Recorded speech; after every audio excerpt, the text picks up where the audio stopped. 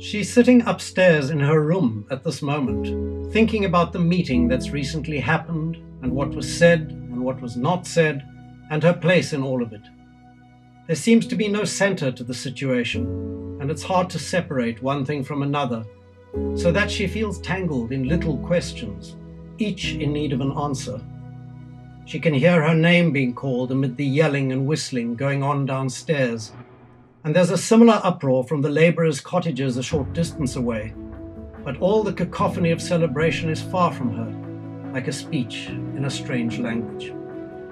The 4 decades that the book covers are really the decades of my adult life, which is to say the years that I've lived that are most vivid and memorable to me.